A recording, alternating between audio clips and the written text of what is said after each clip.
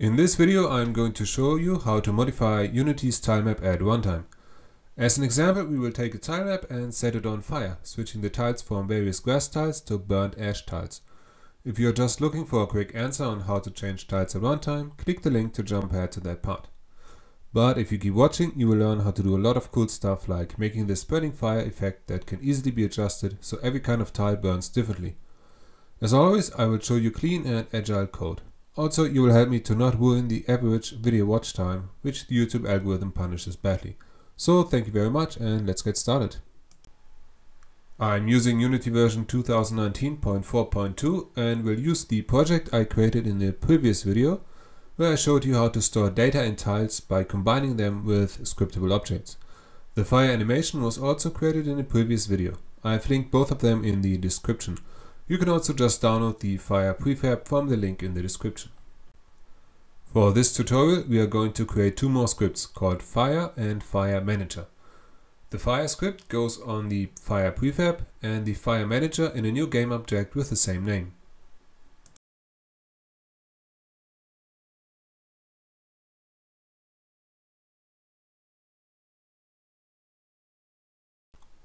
We also need a new tile for burnt ground, so I bring in a sprite,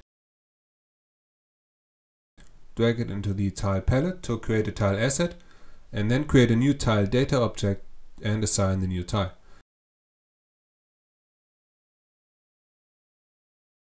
Just a quick reminder, for every type of tile there is a scriptable object that stores some data, and the map manager can find that data when we give it a tile or just the world position. The walking speed and poisonous floats were examples from the last video. We need some new ones here, so let's open the tile data script. First, let's make a bool to check whether the tile can even burn, so we can make sure that stone or water tiles don't weirdly catch on fire. If a tile can burn, we will use some floats to control how the fire behaves. First we have the spread chance, which determines the chance of the fire spreading to a neighboring tile. Second is the interval, which we use to check every X seconds if the fire is spreading. And lastly, total burn time.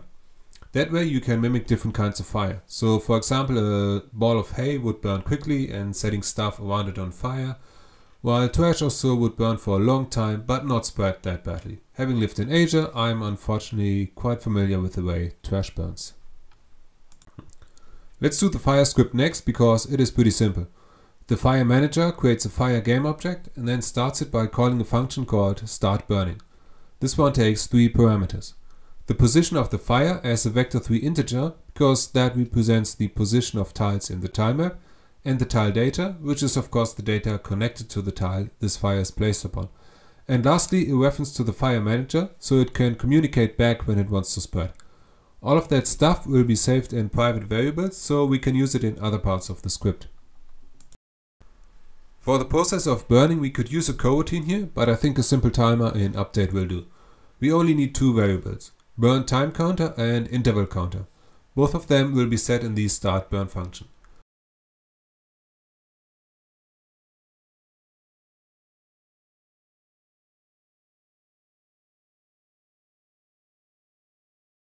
In update we reduce the burn time counter by time.delta_time every frame, and if it is 0 or lower, the Fire Manager is informed that it has finished along with the position.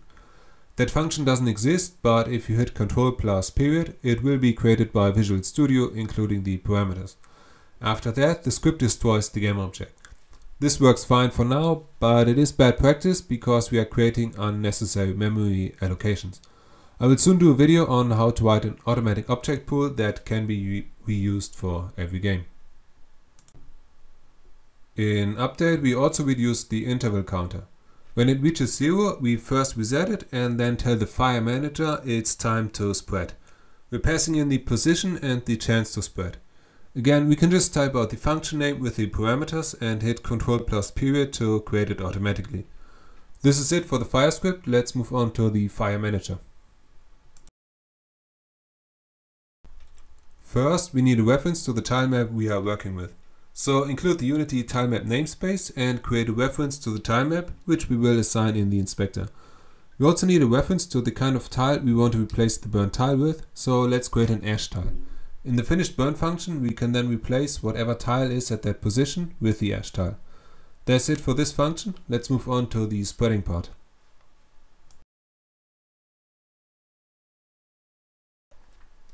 In the spread fire function, we need to go through all the 9 neighboring tiles and see if they can burn. By subtracting 1 from the X position, we go 1 tile to the left. By adding 1, we go 1 to the right. Same goes for the Y position. To do that, we will just make a nested loop. First we go from left to right, and inside we go up and down. By default, a loop starts at 0, but as you can see here, we can of course start at any number we want. So this is what we do. We start at position.x minus 1, that's the first one. And then we keep increasing as long as it is lower than position.x plus 2. So it just wants to be timed. Minus 1, then 0, and then plus 1. Then we do the same for the Y position. C# recently added the option to make local functions, meaning a function within a function, and I think a scenario like this works quite nicely for it. Below the loop, make a function that is neither private nor public, call it try2burn_tile, taking in a vector3 integer as a parameter. Now we can call that function from inside the nested loop, creating a new vector3 integer and using 0 as the z value. Whether a tile can burn or not depends on the type of tile and also if there already is a fire on it. The active fires can easily be tracked with a list of vector3 integer, so create that list and initialize it. Then we simply check if that position is already in that list, and if so, we just exit the function. And of course we also need to remove the position when the fire finished burning. Then we check if a tile is even burnable, and for that we need the data. In a previous video we already created a similar function which took the world position as a parameter and returned the walking speed from the tile data. Let's make a more general one that takes the position of the tilemap and returns the tile data. All it does is first get the tile type at that position and then look up the connected tile data in the dictionary. It also checks if there even is a tile and returns null if there isn't.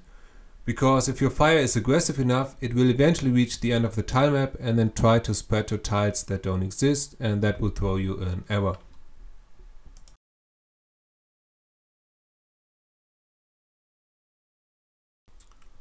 So back in the fire manager script, we can request the data to check if the tile can burn. For that we need a reference to the map manager, which will be assigned in the inspector.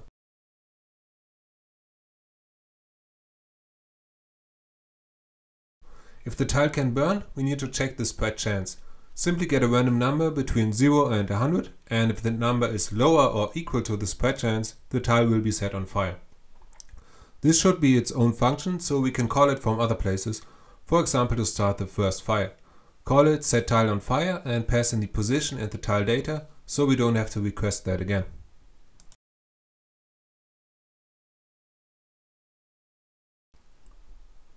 Next we need a reference to the fire prefab, so add that on top and serialize the field.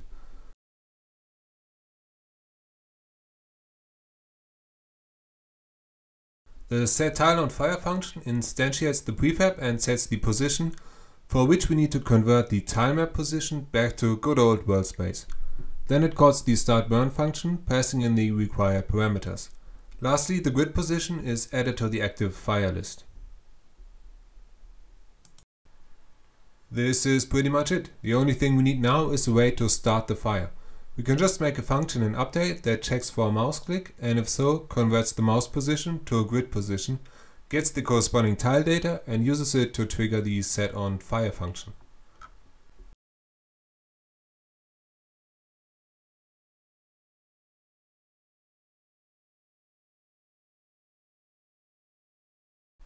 Back in the editor, let's assign the references and then set some values for how the tiles should burn.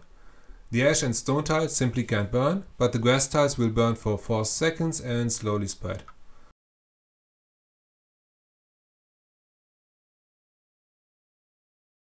Lastly, the map manager needs to know about the data for the ash tile, so just add it to the list. And then of course just try out different values and have fun. If you enjoyed this video, please give it a thumbs up and subscribe to my channel for more content. If you have any questions, feedback or requests, just leave a comment. Thank you and goodbye.